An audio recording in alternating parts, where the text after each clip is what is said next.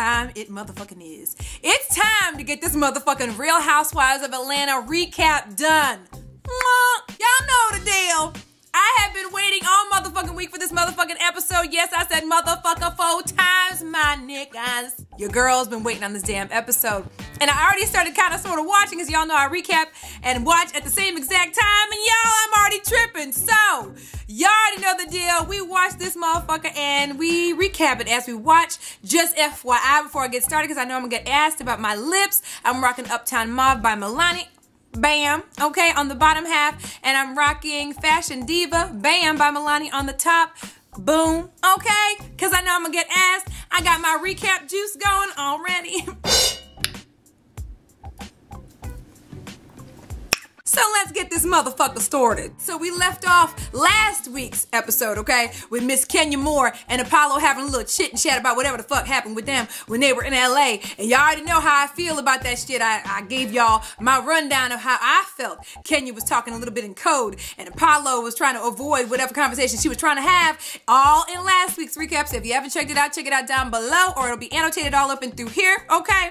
And now, they having a little chit and chat. Nene, Portia, and Phaedra's ass walk in that motherfucker. So, Phaedra walks up, and the first thing she gonna ask is, so what's going on up and through here? Now, let me tell you, if I was in her motherfucking position, my motherfucking ass would be just as heated, if not more heated than she is at this point. Keep in mind, it's 1:30 in the motherfucking morning in Mexico, okay? Everybody then just went off on their own corner, Peter over on the side, like, look at this motherfucker, right? And, of course, Phaedra's like, this is some fucking bullshit. Now Apollo is gonna try to explain whatever the fuck bullshit conversation Kenya and Apollo were having, and you already know he got a special way of trying to express himself, cause you already know the motherfucker don't know what the fuck he's ever talking about. So that nigga was like, we just talking about how we on this good vacation and shit, and everybody wants to be bygones, you know what I'm saying? Nigga, what the fuck is your ass talking about? Did you just motherfucking say everybody want to be bygones and shit? What the fuck? Who the fuck uses that in real life? Like, what kind of vocabulary? Who educated your motherfucking ass? Do you even know what the fuck comes out of your motherfucking mouth? This nigga said everybody want to be bygones and shit. I about straight up spit out my damn wine when he said that motherfucking shit. I don't even know if he knows what the fuck he says when he says shit. So while this nigga talking all kinds of stupidity, okay, Portia and Nene are like, hey y'all, what y'all doing? What's going on? And next thing you know, Apollo thinks his ass is saved, talking about he's saved by the motherfucking bell. So his ass gets the fuck up and walks away and walks over to the fellas who'd been sitting there idly by like some bitches watching the shit go down and shit. So while Apollo's over on the sidelines or whatever, talking to Todd and Candy and shit, Kenya still brings her black ass over there talking about can we go ahead and call it a truce? Are we friends? Can we still be friends? I'm like, bitch, first and foremost, your motherfucking ass should have been talking to his motherfucking ass no way. And especially at not no damn 1:30 in the motherfucking morning when she's not there on vacation that she's on, okay? Secondly, Apollo's ass shouldn't have even entertained the conversation to motherfucking begin with, because shit, the motherfuckers keep bringing this shit up for no damn reason. But here's my thing. You gonna still continue to keep having this motherfucking conversation with this nigga, and Phaedra's right around the corner in the same motherfucking room, obviously ticked y'all having this conversation to begin with? What kind of motherfucking bitch are you, okay? And then on top of that, Apollo's like, look, if you keep talking about the shit, then I'm gonna keep talking about the shit. I know this nigga did not say that if she continues to talk about this shit, that he's gonna continue to talk about this shit. Nigga, that shit should have been dead a long ass motherfucking time ago, okay? Not only is Phaedra your motherfucking wife, she's your motherfucking lawyer, nigga. You wouldn't be keying with Kenya's ass if she didn't represent your ass in the first motherfucking case you got yourself into, okay? So you need to be respectful of Phaedra's ass as your wife and your motherfucking representation, and dead that motherfucking shit in the water. You don't need to have any kind of conversation with Kenya, nor do you need to be friends with a motherfucker that don't like your motherfucking wife, nigga. So Nene and Portia pull Apollo aside, okay? And the whole reason why they pulled his ass aside was to let him know how disrespectful it was that he was sitting there talking to Kenya's ass, knowing damn well that Phaedra's right around the corner, that he's married to Phaedra, okay? And that's disrespectful, and it isn't about his ass. It's about Phaedra and how she feels about the whole situation. So meanwhile, back at the ranch, Phaedra's like, fuck this bullshit. I'm finna get the fuck out of here. here. I ain't fucking with this shit no more. I ain't trying to talk to y'all niggas. My black ass is tired. I'm finna go to take my black ass to bed. And she goes ahead and exits stage left and takes her ass back to her hotel room. So now this nigga says, I'm gonna go ahead and check up on my wife. And so he leaves, right? So he goes over to the hotel room where Phaedra's sitting outside the door because she ain't got no damn key because he has the motherfucking key or somebody has the motherfucking key. Shit. I feel bad for the girl. This is the first time I for real feel bad for the girl. She was just sitting out the door just looking all sad and solemn and shit. And this nigga gonna walk up on her and be like, what are you doing? Nigga, what the fuck do you think she doing? She mad at your motherfucking ass sitting outside her damn hotel room, nigga. Then this nigga gonna be like, so why'd you leave? She was like, nigga, I wanted to go to the bathroom. I had to pee. And this slow ass nigga gonna be like, I mean, you couldn't have possibly had to pee, you know what I'm saying? Because there was a restroom over there. Because you walked in there like you was ready to be jovial and have a good time. This nigga said jovial, my nigga. Okay, see, what I tell him earlier, I had said, just stay pretty. Don't open your mouth to fix this saying not a motherfucking thing. Your ass sounds dumb as a motherfucking box of rocks talking shit. This motherfucker said, you was ready to be jovial and shit, nigga. I cannot handle his ass no more. Then Phaedra's gonna let him know she ain't got no damn key for like the 4th motherfucking time, okay? And do you know this nigga left her ass up there talking about, well, I'm gonna go back and I'm gonna go have me some fun, and left her ass with no motherfucking key talking about, yeah, I'll go ahead and let him know you ain't got no damn key. Nigga, I wish a motherfucker do that shit to my ass. Let me tell you right the fuck now, okay? His motherfucking ass wouldn't be not damn near me in the motherfucking plane on the way back to the crib. Nor would he be sleeping in my motherfucking bed in the hotel room, okay?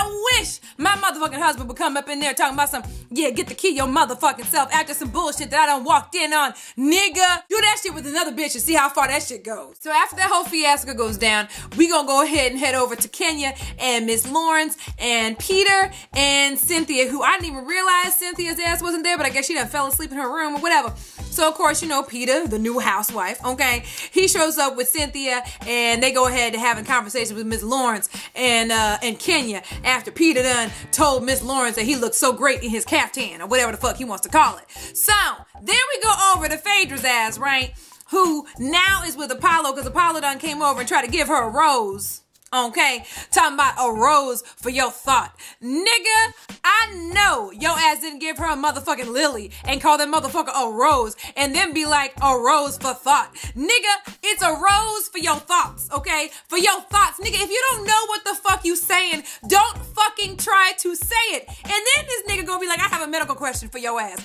Nigga, she is a motherfucking lawyer. You, of all people, should know that shit since she done represented your motherfucking ass trying to get your ass to stay out of jail, okay?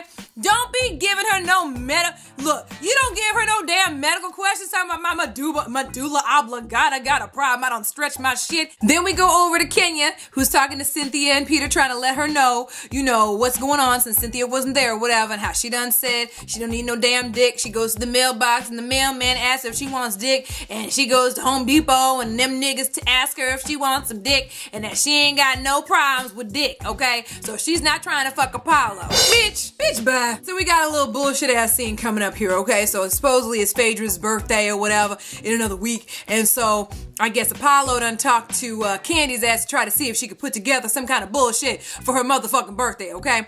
So everybody gets together or whatever, and he starts to lead her in with her little blindfold on or whatever the fuck, and everybody's like, surprise, motherfucker, it's your motherfucking birthday. And they proceed to go ahead and get their little party on at the wackest motherfucking birthday party in life. Man, look, the motherfucker had a motherfucking piñata full of condoms to bust. So it's the last night in Mexico, and of course Kenya's got some bullshit up her damn sleeve. So everybody gathers around wherever the fuck they normally go and sit down, wherever they done had dinner and shit, and I guess there's some chairs, some beanbag type chairs in a little semicircle formation, so they all sit their asses down. Now, they know some shit's finna go down, and y'all know, we all knew that shit too, because Kenya had something to do with the shit. So, Kenya comes down, twirling her little dress and shit, talking about how she gonna have a little couples night, like similar to the one that Nene had that ended up being a big ass fiasco. And so she wanted to redo the couples night and have questions the same way, but have it be less drama and, you know, on some light and fluffy type shit so we can go back to Atlanta all at one accord. I was like, nigga, you know damn well what the fuck your ass is doing, okay? So now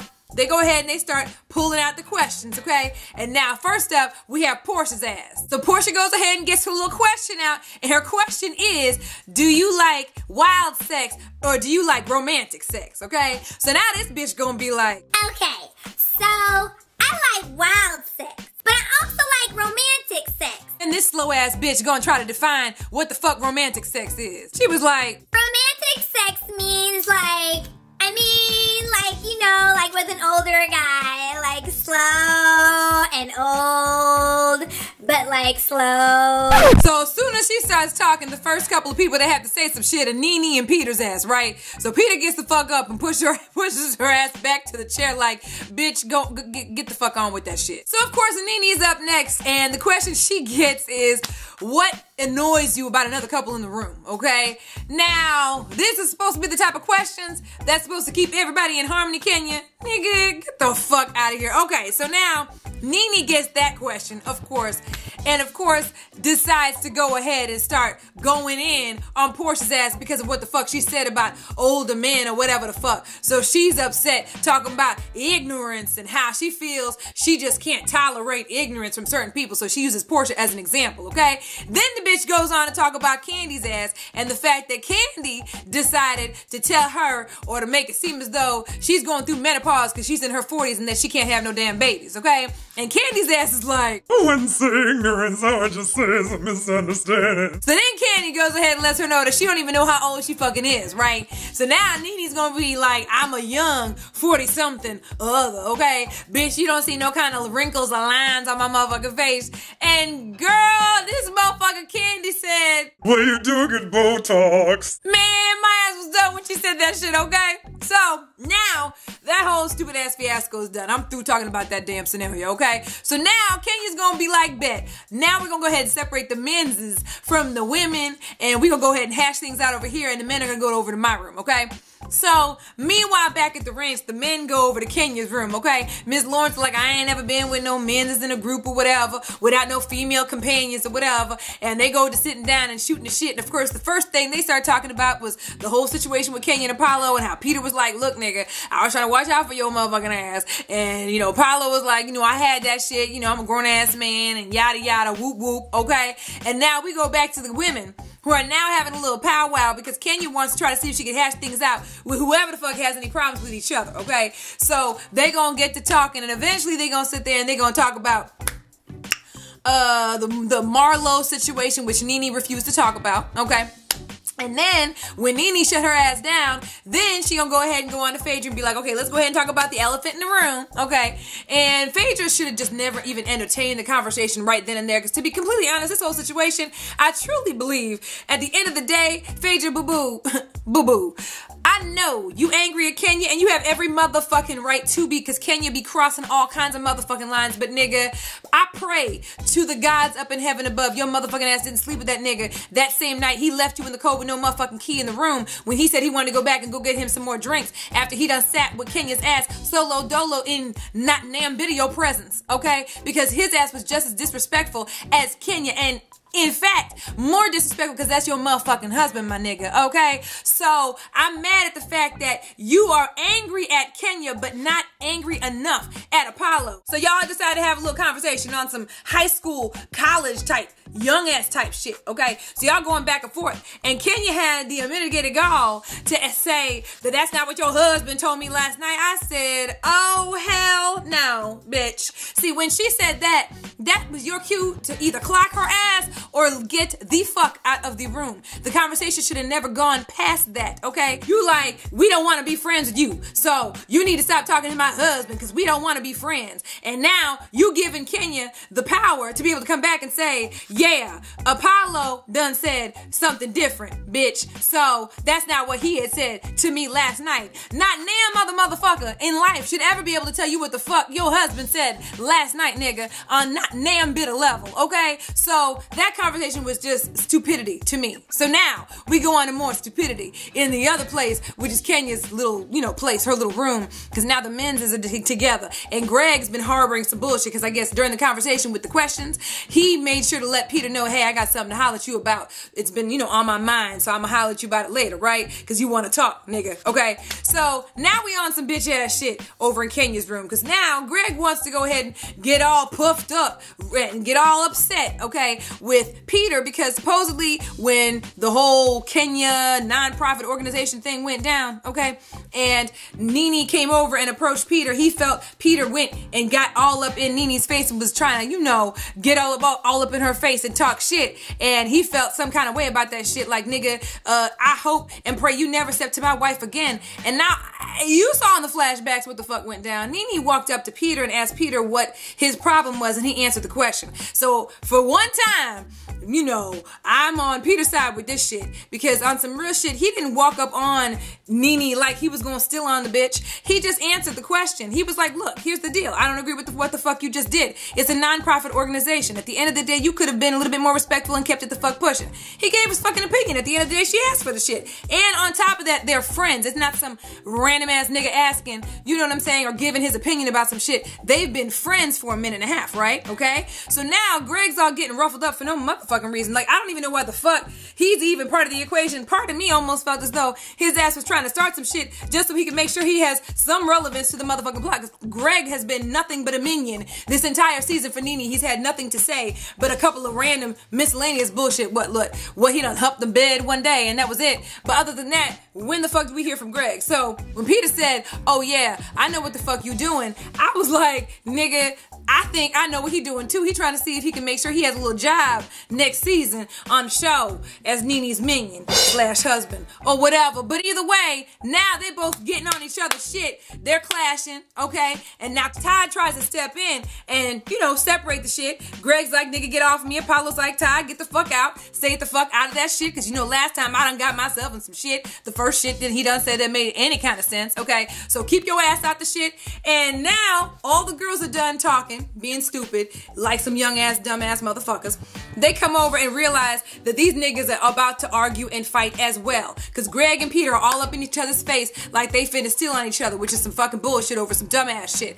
Now Nene has been holding on to some shit about Peter for the longest. Now Nene wants to go ahead and step in and say some shit to Peter that his bitch assness is what she's got a problem with. That his ass needs to stay out of girl business and stay the fuck out of them types of shits. So stay in your motherfucking lane. And now that's pretty much where they motherfucking left us. At the end of the day, that's pretty much how it was. Look, honestly, on some real shit, there was so much buffoonery in this motherfucking episode. I was like, shit, I don't know how much more we can talk about this shit. Because the fact that Greg and Peter just had an argument and almost came to blows over some dumbass shit, that in reality, really, for real, didn't happen the way Greg done said. It's some... Anyway, look, we gonna see what the fuck happened next episode, because obviously now their friendships, okay, Cynthia, Nene, Peter, and Greg's friendships are questioned because of this whole scenario, because they gotta go back to Atlanta, okay? So we already know there's some shit gonna go down. Then Marlo's gonna talk to Kenya. You know, y'all know they're gonna keep Marlo in the show for a minute here and keep her somewhat relevant, okay? So I'm curious what the fuck's gonna happen, to be completely real, because I'm just like, damn, everybody got problems this time, all right? Even Peter and Cynthia, Nene, and Greg. Look, you know what it is. They done had this show on for too damn long this particular season. So now everybody hates each other. Anyway, next week you're gonna see another recap from your girl. I cannot wait to see what the fuck happens, but I have been waiting for this particular episode, and they did not disappoint with the fucking level of buffoonery in this shit right here.